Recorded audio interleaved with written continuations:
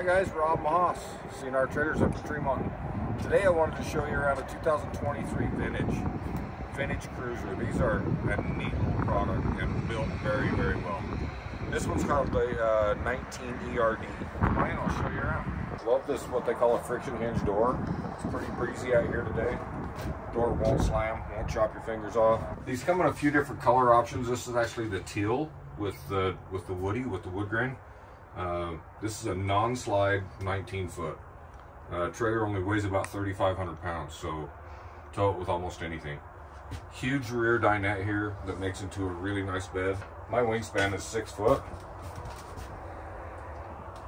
That bed's 6'6". Any of your kids, if you do happen to have somebody that wants to stay a night, not two, just one night, 2 people, they can stay here.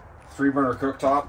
A lot of times in this smaller stuff, it'll be a 2-burner with the glass top and an oven and a microwave.